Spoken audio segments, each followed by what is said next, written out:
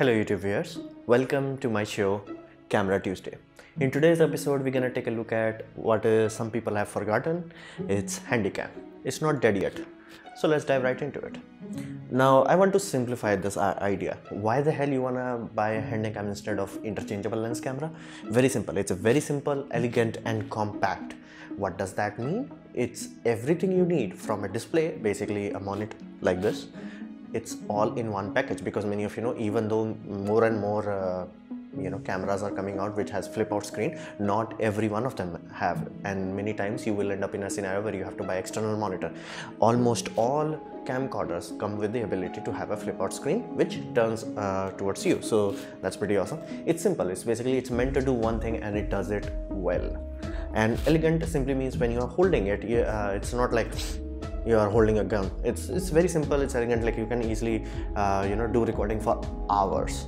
So this is a very simple solution, and it has been quite popular for a few decades. Now it has been phased out for in favor of basically interchangeable lens camera and your mobile camera.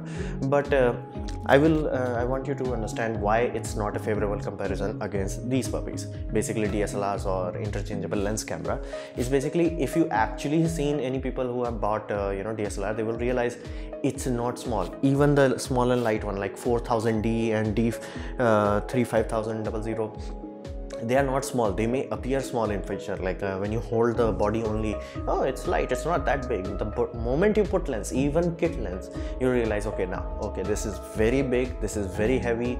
Undeniably it has a higher quality, but that quality, if comes at a cost that you can't actually lift it, as in like you can't hold it on for 2-3 hours, and you are doing something that requires 2-3 hours of recording, you're not going to use your DSLR. And cost, now this aspect is a very limiting aspect for many people. It's like Handycams of equivalent comparison, as in like more or less, not exactly the same point, but more or less. Let's say 1-inch sensor versus micro four third. Don't compare 1-inch sensor against full frame cameras. You can get a very good cheap camcorders. Now when I mean cheap is comparatively, do not think it is cheap, it's just comparatively it will appear cheaper. But when you compare the sizes of it, it's a day and night difference. Because even if a camcorder is that's like big camcorder which has 3 CCD, one for red, one for green, one for blue, it's generally built in such a way that you can easily carry it. Now if it's a big unit, it's meant to be carried on your shoulder. If it's a small unit, you can carry it like this. DSLRs are not meant for that. The biggest hurdle, if you are making video only, that these things are not very comfortable, and this will affect you. Like let's say you are doing video not for a living reason, you are doing it just chilling out and you want to do it, you will find it that you choose your DSLR less and less, simply because it's just so damn heavy. And cost wise, like you can start very small. Okay, I'm gonna buy this. The moment you people start compelling, hey, I don't think you're getting enough light, shallow background fit, because in DSLR people expect that. So now you buy the lens, and sooner or later you realize you have spent so much money that your DSLR is the cheap part and lenses have become the most expensive part. So cost wise, this is a very investment type of scenario where you keep investing.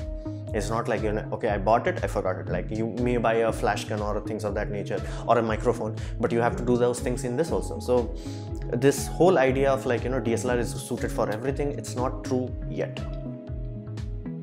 So let's understand this, why I am saying this. It's very simple. Let's say you want to do a vlogging. The best option people nowadays seem to think is action cam. That is true, absolutely, since you don't have to worry too much about it getting dropped or slammed into. However, let's say you are not in that kind of violent place, you are not in a water park or things of that nature, but you still want to handhold. DSLR simply works out. You can't handhold a DSLR single-handedly. It's very difficult. And even though people who use this sort of stick, GoPro and things of that nature, sometimes full DSLR with a shotgun mic like this, you can only do that for a few minutes, and best case scenario you can do that for 1 hour, not 3-4.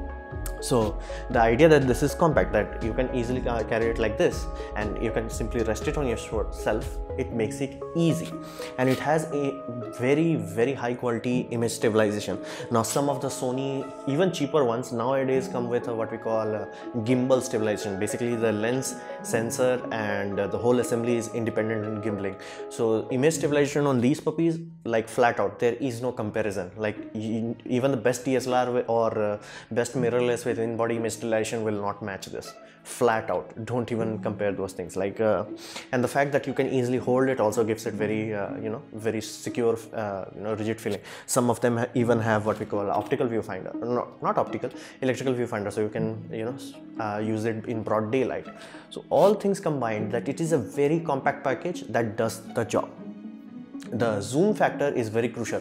Many of you know only APS-C lens comes with a ludicrously wrong zoom range. If you want to buy a zoom lens for a full frame camera, you will be lucky to get 5x or 10x. These puppies starts at 20. And I'm talking optical zoom. I'm not talking like fake digital zoom, optical zoom. And then image stabilization is also flawless. You have zoom, and this for some reason still boils my blood. Long recording time.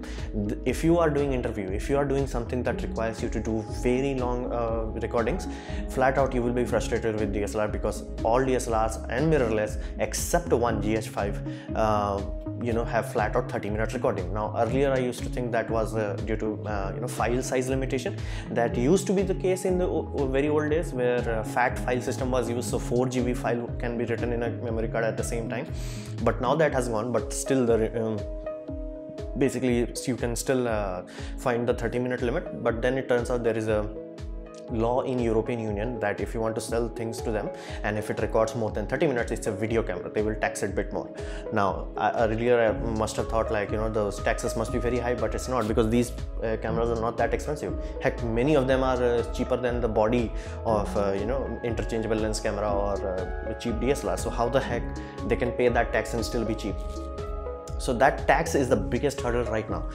If that tax is removed, or flat out companies start to pay for it, Panasonic did that, and if let's say next generation of Sony full frame does that, like they flat out pay the tax that they have to pay for the video camera, they can easily kill this off. But as I talk to you right now, if you want a long recording time, these are the only option you can get.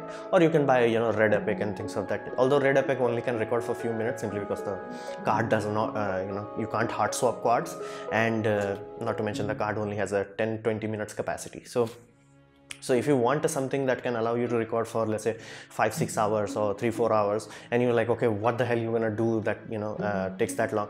Let's say you are making a build vlog. Many things take more than that to build, and you can have DSLR doing time lapse, or you can have these that give you a full video. In that scenario, you can talk to the camera and be ensured that it's a completed recording, and while editing, all you have to do is slice them and compress it, rather than in like DSLR where you have to have time lapse DSLR, then another DSLR, then another DSLR where you're doing other things. These are cheap. You can buy 5-6 of them.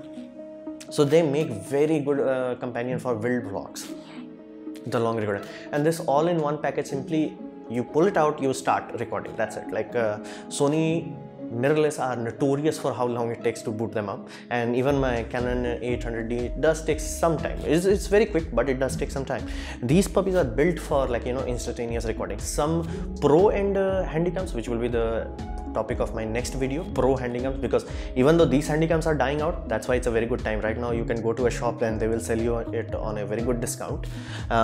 They are thriving more than ever. So this long recording time and the fact that this has better image stabilization than all things combined, and this optical zoom range, which you cannot expect in your mobile phone. So all things combined, all in one, this is a very good solution for surprisingly a lot of people. And do not think like to start in YouTube you need very big DSLR system, because you may buy a DSLR thinking okay, it's just that DSLR cost, but the moment you start buying lenses, the moment you figure out most DSLR does not support USB charging or external power in.